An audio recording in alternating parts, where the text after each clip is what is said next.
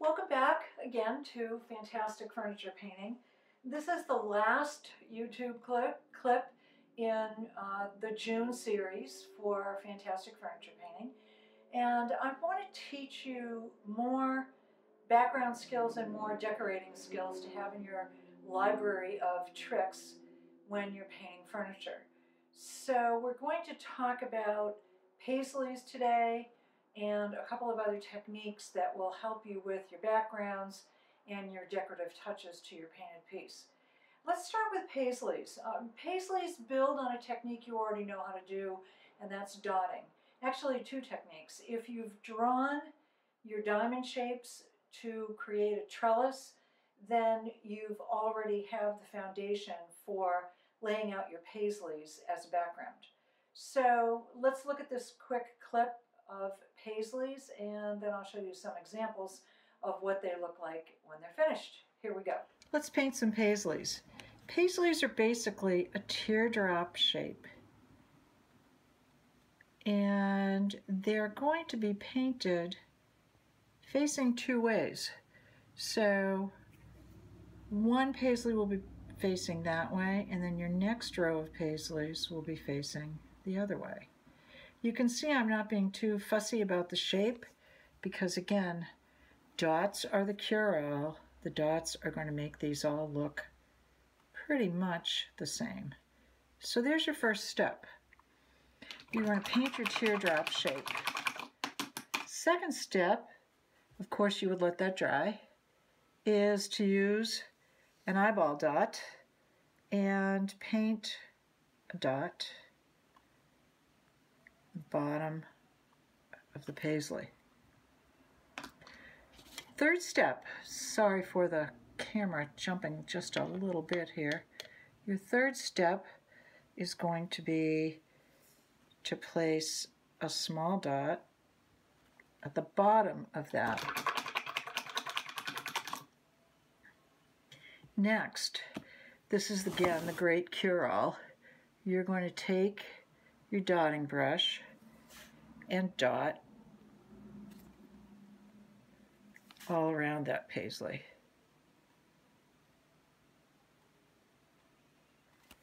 And so on. And finally, what you're going to do is to give that paisley a tail, which will look like so.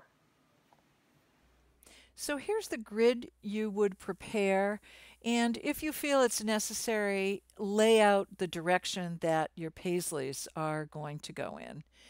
And here's what the pattern looks like in progress, without the little tails on the end of each paisley. And here's the chair that I like to call the chair that started it all. This is what they look like in a pattern. I think you can see it's very effective. And here is the detail on the chair. The next technique I want to talk to you about is a scallop technique. This is a technique of half circles that build upon each other to create a really interesting background. Some of my painters from previous classes have taken big pots, these big ceramic, actually they're not ceramic, they're composite pots that we've bought at Christmas tree shop, and laid out this scallop pattern in black and white around the pot. I'll show you a photograph of one. It's a very good technique. I've used it on pots, excuse me, and I've also used it on something that I call a picket fence fish, and I will show you an example of that. So they're very effective in black and white, and they're also very effective in multiple colors. So here's a quick clip on scallops, and I will follow that with a few examples. Last week, Caroline shared a pattern that she had used on a patio pot using half circles. And since we covered the rope using a pattern, you're going to use that same pattern to create a row of half circles. And that's how you'll start your pattern going up. You're then going to place your pattern midway between the two circles on the previous row, and keep drawing until your pattern fills up the the space that you're painting. So then, to create the nice black and white effect that Caroline had on her pot, you've got a row of black, and you see the semicircles automatically create that nice kind of fan shape. This is pretty simple, but very effective, especially in black and white.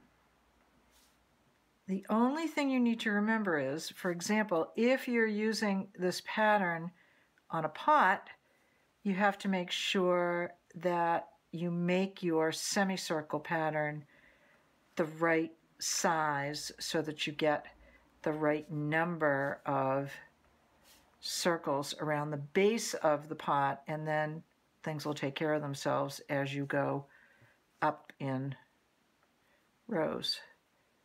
So quickly you'll get the effect, and hopefully Caroline will show us her patio pot one more time. If not, I think there's enough here so that you can see what kind of an overall effect this has as a pattern. As you can see on this pot, the scallops are very effective in black and white. You just need to measure around the base of the pot to make sure you have enough room. And here's what they look like in multi-colors on a picket fence fish. And if you'll notice in the detail, what we've done with this one is we've dotted the tops of each of the scallops as we've gone along. The next technique I'd like to cover is not a background, it's more a decorative touch. And that is a floral called a Mary Engelbright rose. I'm not really sure whether it's a Mary Engelbright rose or not, but my mentor and longtime friend Ginny Boylan, who used to teach furniture painting, called it a Mary Engelbright rose. So this is something that's a little more decorative rather than a repeatable pattern. I'm going to show you 3 video clips as this takes a little time to prepare, and I hope you'll practice this before our next class. So here we go, Mary Engelbright rose. So here's a very simple flower that you can get a lot of use out of. My former mentor and teacher, Ginny Boylan, used to call this a Mary Engelbright rose. This is the top of a little box I'm painting. What you're going to do is take chalk or a pencil and create 3 sort of loose heart shapes. Then you're going to go from the indent on one heart space up, make a slight indent, and meet at the indent of the next heart. Again, up, indent a bit, and meet at the indent of the next heart. Up, a little bit of a dip, and meet. You may want to add a couple of leaves, and then I'll show you how to paint it. So here you have your rose. You can paint the rose one color or you can use 2. For purposes of today, I'll use 2. I've used a blazing orange and a hot pink on other parts of my box. So I'm just going to start by painting the orange, and you can see this is probably going to take a couple of coats, but you'll get the idea.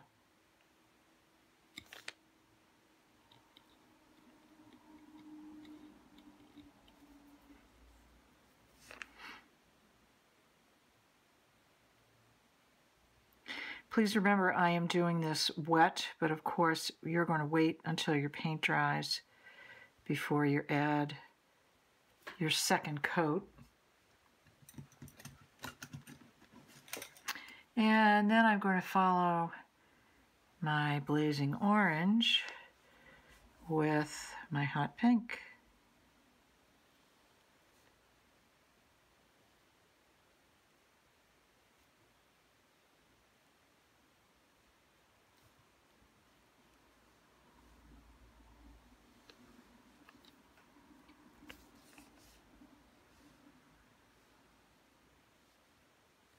Oops. A little orange in there. Picked up the wrong color. That's not good.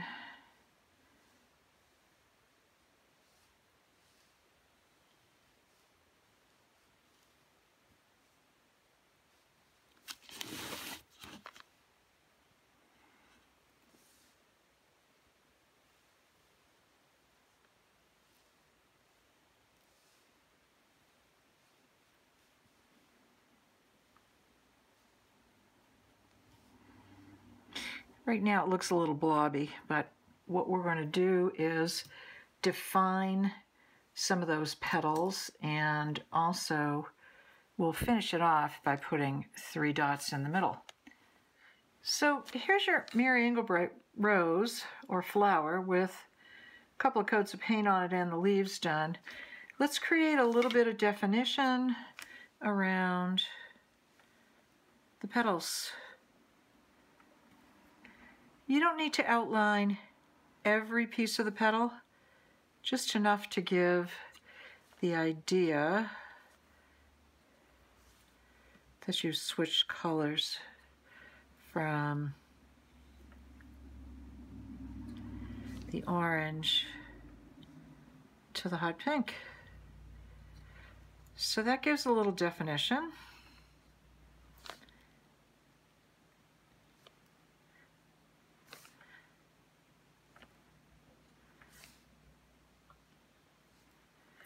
And we can do the same thing to the leaves. Maybe give them a little, just a hint of a vein.